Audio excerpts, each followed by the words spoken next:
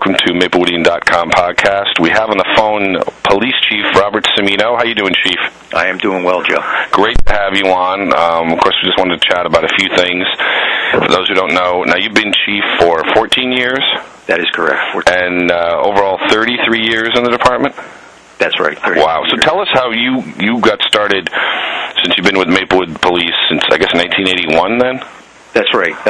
Sure, took the test, was hired as a patrolman in 1981, and I did a variety of assignments as I came through the ranks. I was in the, at the time, the anti-crime unit and then the detective bureau. I became a patrol sergeant and then was a field training supervisor for the patrol division. I was a patrol lieutenant, continued to supervise the field training program in that capacity. I also did the origination of the 911 system, brought that into the township when the state went to the 911 system. And what year was that? A lot of people don't realize, people growing up, they don't realize we didn't have 911 right, all the time. That program actually got to Maplewood about 1993. I was a sergeant when the program started and finished it out. Full implementation was done about, I would say, a year and a half, 2 years after it started. So it was completed about 1993, I would say. And for those who don't know, you grew up in Orange, or in West Orange? Both those. In Orange and West Orange. Right. And then you graduated from West Orange High School. Do you go directly into the police academy then, or other postgraduate? No, did a little work at Kane College, and then went back to school at Kane. Once I became a police officer, I got my bachelor's degree in management science from Kane, and then a few years later went to Seton Hall and got my master's from Seton Hall University. So you do have a master's degree? I do. Excellent. And then where did you go to police academy? Police academy was Essex County? Essex County Academy, right, in Cedar Grove. So it's been a nice progression and a good career for me. And then so you become chief when? 2000? 2000, right. It was July of 2000. Now, how much have things changed, do you think, in Maplewood, safety-wise and from a police standpoint, from when you first started in 81? Well, were things safer then, tougher then? There was a lot of changes in technology, for sure.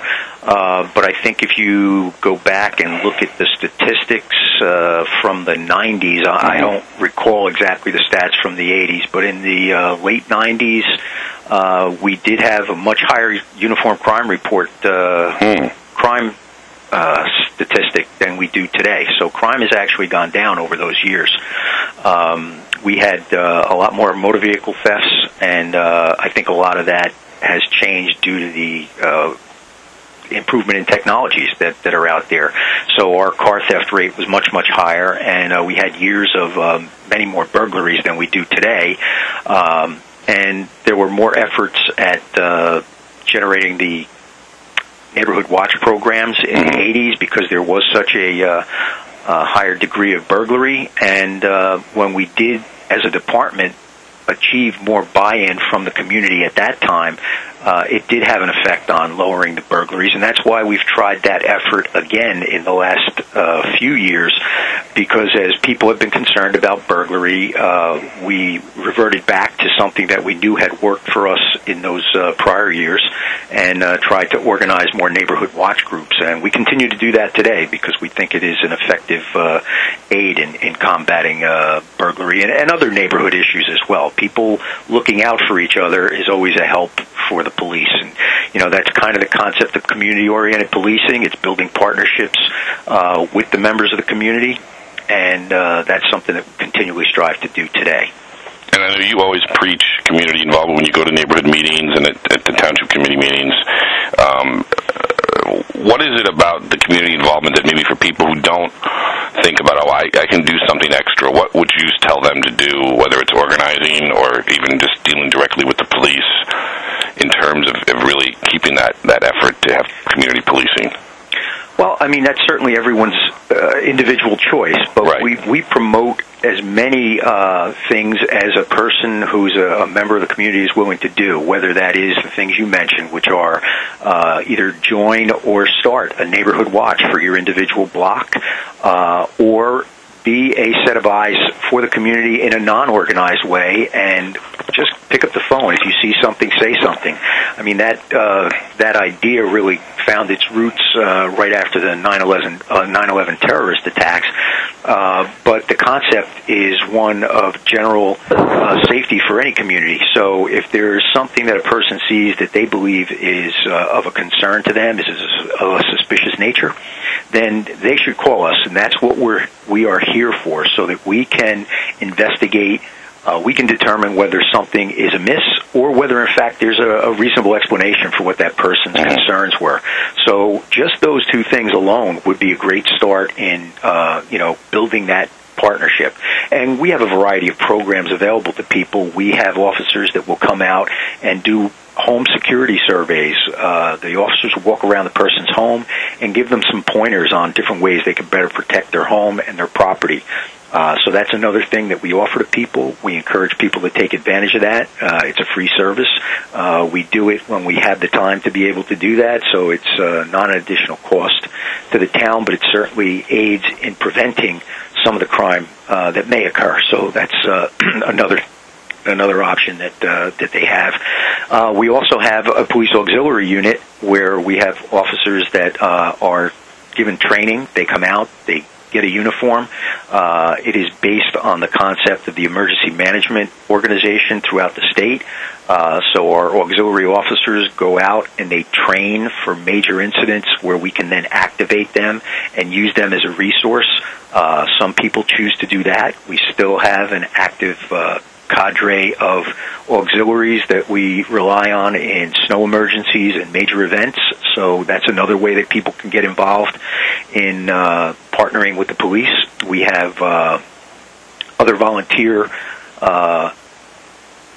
activities that people can get involved in, either on a small way from time to time, or on a larger scale with something like the police auxiliary. So if anybody has any interest in that, they should, give a call to our main number, and they could be referred to the crime prevention unit, and we can give them some direction from there based upon what their interests are in getting involved. So the average person I think a lot of people don't realize if they do see something concerning, they can call in. First, they can call in anonymously, correct? And not Absolutely. Anyone know. Absolutely. Right. We, as a part of our procedures, request to get the name of an individual because it aids us later on if we can go back and verify who is making the call. However, it is not a requirement, so when a person does hear that, we don't want them to feel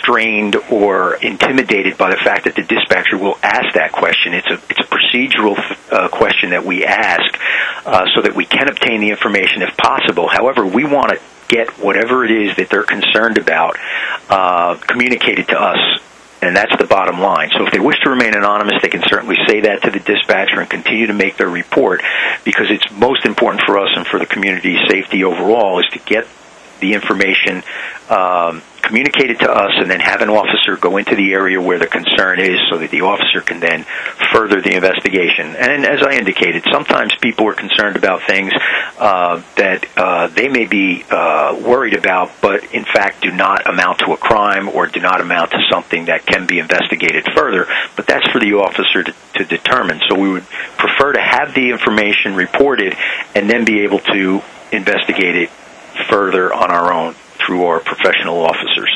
Right, and I've told you, and people who read our website, they know I follow the police scanner, and it's very impressive to hear the professionalism that goes on the scanner. There's calls coming in. It's really interesting, too, to see just all the work. I don't think a lot of people realize how much the police respond to the calls will come in. There's a suspicious person, and you'll hear the response. The police will stop. They'll find out what the person's doing, and it's fine. Or, they run their name. There are a warrant for arrest on this or for that, or something else is found, and they we'll have to take them in, and that's again many times, as you know better than I.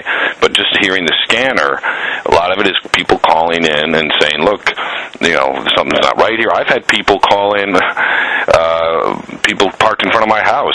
A neighbor called and said, someone's parked in front of the house, and I'm hearing my address, and I go, "What's that?" And I go out, and it turns out it's someone who was waiting to do work for me.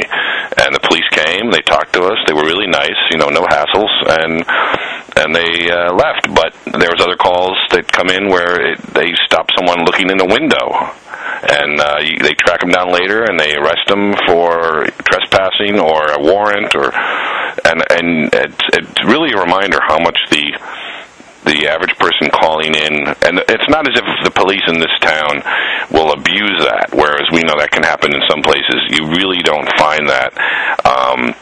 But how do you attest the professionalism that the police in this town have? Is it training? Is it just you guys knowing which police to hire versus not because of the way they approach things? Because I've never come across, and we don't hear examples really of unprofessional behavior or problems that we've heard in other towns, sadly, in recent times. Well, first off, Joe, I think it's important to recognize our officers are human beings, but we do go through a very involved process in recruiting and then vetting our officers.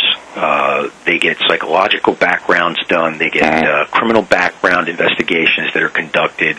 We do very thorough interviews with them to try to get the best handle on the type of person that we are bringing onto the department, so that person really holds the same values that we believe the community is looking for and trying to maintain in its police force. So along with that, then the people that pass through that phase of the process then get full accredited training through the Police Training Commission at a local police academy. Usually we use Essex, but it could be other academies throughout the state. And then once that officer is on, we are then training them to our local standards and local ways. They are given a field training officer. That officer is a experienced officer who's been working for the department for a while, and they then have that person assimilate into the Maplewood Police Department. We teach them about our mission statement, our values as an organization, which all reflect the fairness and community-oriented policing concepts that we want our officers to embody and then emulate when they go out into the community. Now, how many officers do you have now total in the department? Right and is that up or down in recent years? I know there's some layoffs or cutbacks a few years ago. That's been pretty steady in terms of we haven't really had cuts in the budget, and have you even increased in recent years? Right. We just recently increased to 63 from 60. We had been at 60 for quite a while, and we currently have some officers in the academy, so we really won't have all of our full complement out and working on the road until a couple of months from now into the early part of 2015. But that is our current staffing, and we use our resources, our staff, and our officers are certainly our most valuable resource. We try to use them as the best we can, and we put our officers out into areas where we are seeing the potential for crime through information that we get from our partner and neighboring communities, and we also base that on where crime is actually occurring. In certain neighborhoods, we track the crime, we map our crime, so that we can see if there is a trend developing in a particular neighborhood where cars are being broken into at night or there's homes that are being burglarized. We try to adapt our patrol patterns and our staffing to meet those needs best so that we can protect the community. So if you have 60 officers, what is the deployment like? Are they working 8-hour shifts or 10-hour shifts for 4 days? I know some fire departments work that way. What is sort of the scheduling deployment? Well, without getting into specifics, the General Patrol Division, which are the officers that are answering calls, work a 9-hour, 55-minute day, and they work 4 days on and 3 days off. And we also have more specialized units, traffic units. We have walking post officers, and we have some crime suppression team officers that work a different schedule. Some of those officers are working 5 days on and 2 days off, and they work a shorter day. But essentially, it's a combination of schedules so that we could try to cover the areas and the days that fit the crime patterns best. And basically, it's a lot of patrolling in the cars, not so much a foot patrol. Well, we do have given the size of the town we have, I guess. Right. But we do have foot patrol posts, and we use those selectively. We have some times that we have the officers walking on Springfield Avenue. We have time that we have an officer walking on Irvington Avenue. We have a period of time where we have officers walking in Maplewood Village, and we try to coordinate those times with the times when there are, higher volumes of foot traffic in those particular areas. And from time to time, we have specialized assignments when we want to show a greater number of officers in a particular area to try to deter, particular types of crime depending upon the time, date, and place. Excellent. We're talking to Police Chief Robert Chiefcimino, who has been chief for 14 years. And one of the things we always see in the police blotter is whenever there's an arrest, in most cases, it is not someone from Maplewood. You have the criminal element comes from elsewhere. I think a lot of people assume because you're near, we border Irvington, we border Newark to a degree, we border Vauxhall, very tough neighborhoods, high crime areas. How do you sort of police those edges and really deal with a lot of criminals who, and especially Springfield Avenue, I would assume, is a passageway in some cases, or is that a wrong assumption that those bordering towns are much of the problem? Well, we really don't police based on the borders, so to speak, but we do deploy officers based upon where we have information of potential threats. Based upon the communications we have with our surrounding communities, and also reports generated by the county prosecutor's office and the state police.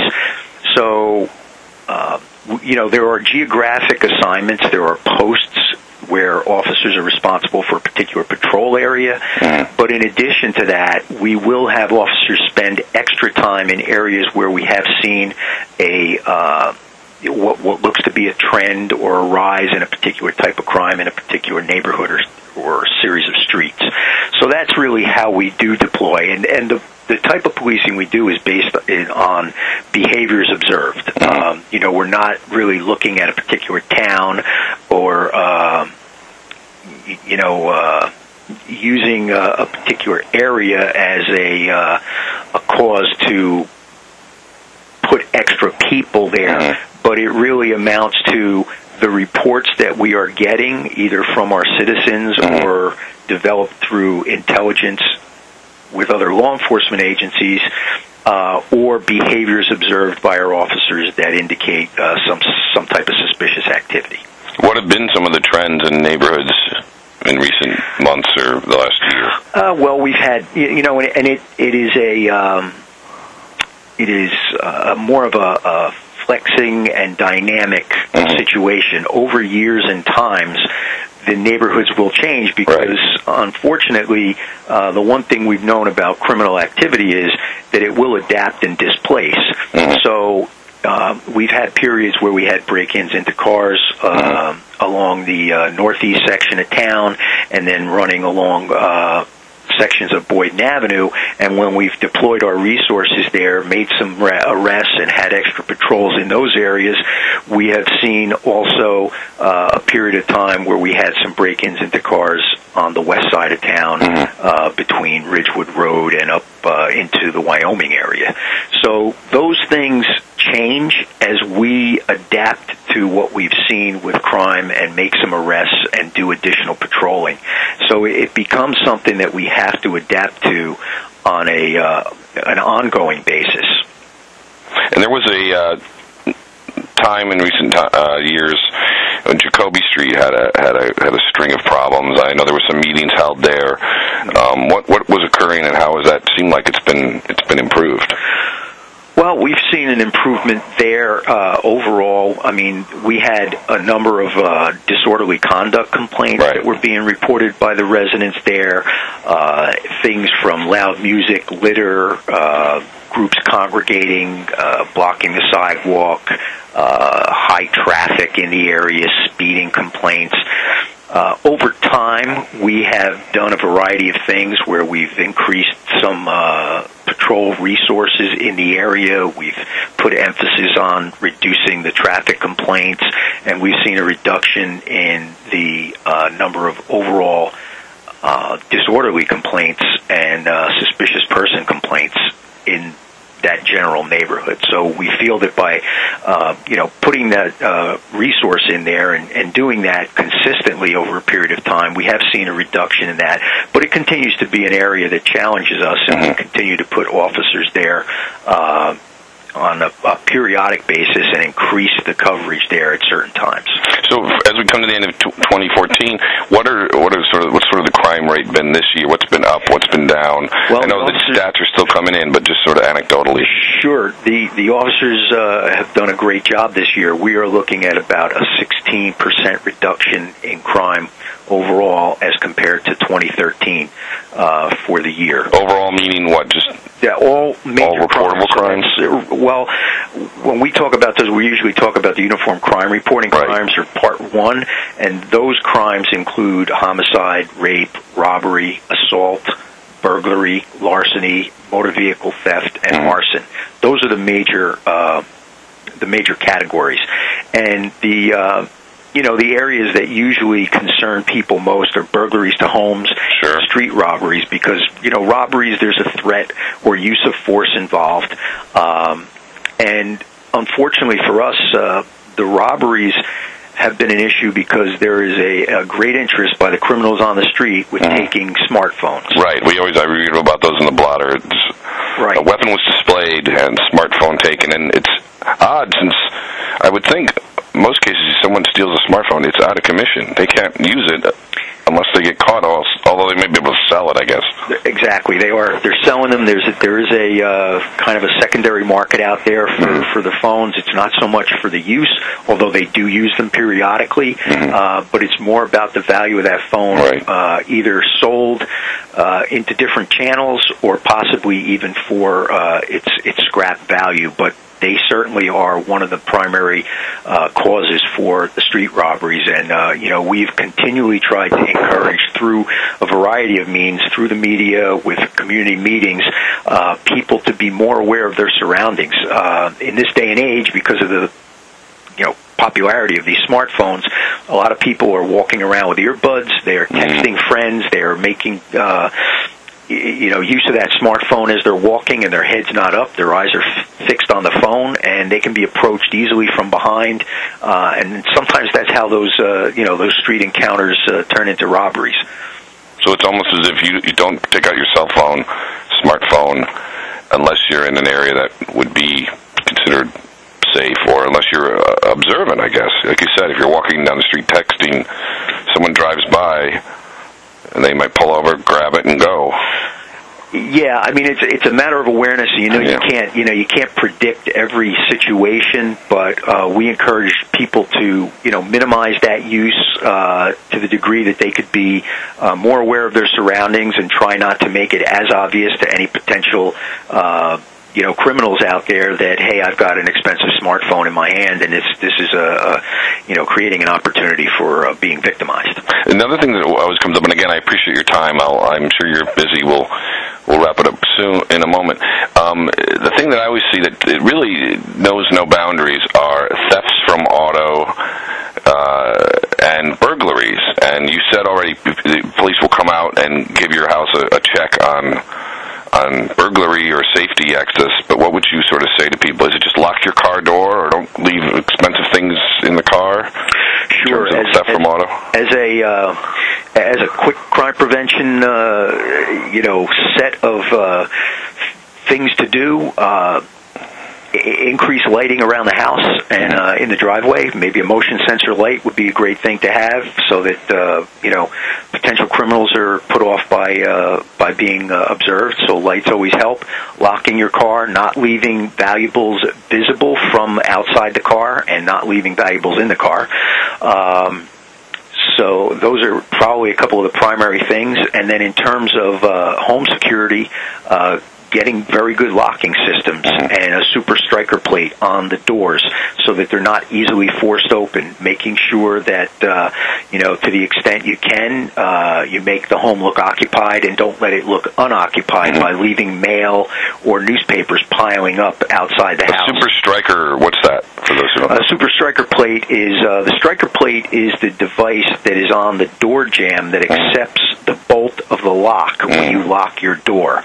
Now, the common striker plate that's included with a basic locking system is usually maybe about 3 inches, and it's a very basic type of metal piece. Super striker plates are much larger. They can handle more force, so it is capable of withstanding more pressure if someone is trying to push through that lock into the house. And you're a fan of home security alarm systems, or? Sure. Is that is that a requirement in many cases, you think, or just a good extra idea? It's a good idea. If people can afford to have an alarm system in their home, we find that they're very effective. It's certainly not a guarantee, but it is certainly better than not having one. And those are some of the basics. And as I indicated earlier, if someone has an interest, we encourage them to give a call, and we'll have an officer come out and do a home security survey and make some more specific recommendations for that individual home. And one more thing on the burglaries. What is the most common accessible approach for burglary? Is it breaking the door, breaking a window, looking for an unlocked door? Well, those are all three that are common, okay? So back doors, open doors, low windows, those are all places that a burglar could use. And one thing I could add to that really speaks to the issue of, if you see something, say something. A lot of times before a burglar will enter a home, they're going to try to determine if someone is at home, because most burglars do not want to confront anyone. They want to just be able to go in the home and steal what they can steal of value. So they will ring a doorbell, and they'll try to determine if the person is home and come to the door. When someone's ringing a doorbell in a neighborhood and there's not a good reason for them to be there, and they make up an excuse that they were at a wrong house or they were just looking for something else, that is a good reason to call the police. Right, and I've heard those on the scanner, too. Right, get us to double-check whether that person is really at the wrong house, or maybe, in fact, they are using that as a ruse to check the home to see if it's occupied. So the criminal isn't necessarily breaking into your house. They'll ring the bell, you answer, they'll make up an excuse. Right, and if they go, then they might go to the next house. I see. They may find that house is empty, so that's a great aid for us to be able to follow up on. If a person sees that someone's going from door to door in a neighborhood, or they're ringing doorbells and making excuses about why they happen to be at the home, and they're not canvassing for a business, or they don't have a cause to be there, those are all things that we would prefer to investigate. And quickly on the Neighborhood Watch. Now, if people want to set up a Neighborhood Watch program, how do they do that, and what is that? Well, Neighborhood Watch is just a group of neighbors watching out for each other and, using some of the techniques that we just talked about to watch each other's homes. And the way to do that is to call our crime prevention unit, and the sergeant in charge of that right now is Detective Sergeant Albert Sally. And they can call the main number, and the dispatchers will direct them to the crime prevention unit, and they can leave a message there, and there will be a follow-up. And it sounds like it's as simple as the community gets together and learns how to keep an eye for each other. If someone goes on vacation, maybe they tell everyone, and they keep an eye on their home, that kind of thing. Exactly. Right. Exactly. You know your neighbors best. We, as much as the officers know the community in general terms, the people that are living on a particular street and, interact with their neighbors more frequently are going to know, who's a visitor and who's a stranger way better than a police officer is. One more thing I wanted to ask, and again, we're talking to Chief Robert Cimino. We appreciate your time. Youth crime, whether it's youth vandalizing types of crime or crime in the schools, we know about the lockdown at Columbia in recent weeks, which I think most people would judge was handled extremely well. What is sort of the status of crime, whether it's in the schools or drug use or just typical kind of youth vandalism type juvenile delinquency issues? You don't see a lot of it in this town, but maybe, we still have young people who are they getting more into trouble than they used to or less? What's sort of the status there? It's sort of a broad thing, I know, but it is, and overall I can tell you that I don't think we've seen any serious spike in any one particular type of youth crime or any spike in drug abuse or anything of that nature. I think we've had a fairly consistent amount of activity of youth. I mean, we understand that kids they're growing, they're going to get involved in things, and we hope that it's not of a serious nature, but we are not looking at anything year to year that gives me an indication that we have a particular area of crime being committed by youth that is much greater than what has been happening in prior years. But we watch all the categories. And to be fair to Columbia High School, and I'm a parent, I have a daughter who's going to go into Columbia next year. Columbia has a little bit of a scary image because it is so big. Although you don't hear, I don't think, about a lot of criminal activity more than any other suburban high school. But what would you say to the parent who might say, "Oh, that's such a big school. It has it's had problems like the lockdown." What would you say to maybe ease concerns if that's the image they have unfairly? Well, I mean, I think any school could be touched by crime, and I think the advantage that we have in Maplewood with Columbia High School is we have a very competent set of administrators and school officials who interact with us. We have a great line of communication. We try to identify issues before they turn into large problems for anyone in the school community, and I think that's the best message that I could give them, that we as the police department and the school administrators consistently strive to create the most safe environment possible for the kids of this community. Do you have police regularly assigned there, or is that not necessary? Well, it's we used to have school resource officers assigned into the school, but we no longer have that on a continual basis, but we do have officers periodically assigned on certain days, certain times, and our Youth Aid Bureau officers, who are really detectives, they're plainclothes detectives, they have frequent contact with the school officials throughout the week and throughout the days. They are in that school multiple times throughout the week, sometimes daily, and they are interacting and speaking with the school officials about incidents that are, of a concern to them, be it concerns about, attendance or just, some thefts that may have occurred or things of that nature. But there is a frequent communication between our department and the school officials, and we keep that line of communication open. And one more quick thing, and I keep saying that, but I keep coming up with things I want to ask you about, but I don't want to waste your time. In the last couple of years, there was the concern at Tuscan, the reporter who gained access, and as a reporter, I was not a fan of what he did, but it did bring up a concern about access to the schools. There's been some changes made which probably weren't needed. I don't think anyone would think that our schools were that unsafe.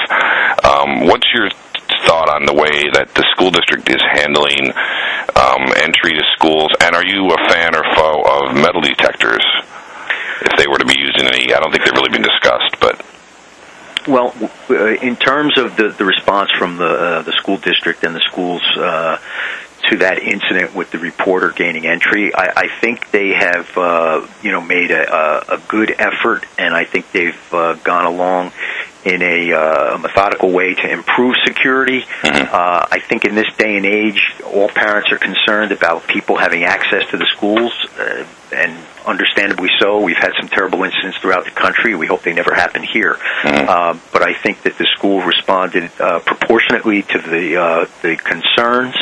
And with respect to metal detectors, I don't believe that we're at a point where we're seeing an indication that there's weapons being possessed in the school at any great rate that would be cause for that. But that would be the school's decision, and we would certainly meet with them and give them our impressions with respect to any policy that they wanted to institute like that. But that would really be a Board of Ed decision. Excellent. Well, Chief Robert Chiefcimino, we thank you for your time, and you're have a good number of decades in Maplewood. We hope you're not going to leave anytime soon. I hope.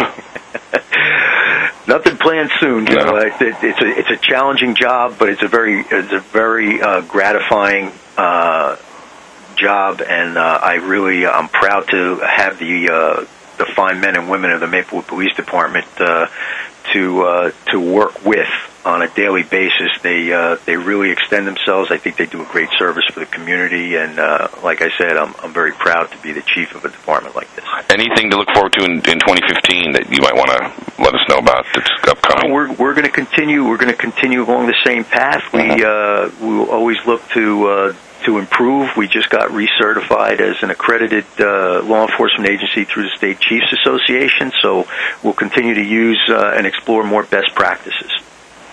And again, anyone has basically anything you want to ask about, report it, something suspicious, help out, community watch, call. Don't call 911, obviously, because that's for emergencies only, but call the main numbers, and I know I do it. I call, and they answer promptly, and the department's there to help in more ways than most people might realize. But we definitely realize it. And we appreciate your time, and we will keep in touch. Thank you. Thank you, sir. Thank you very much.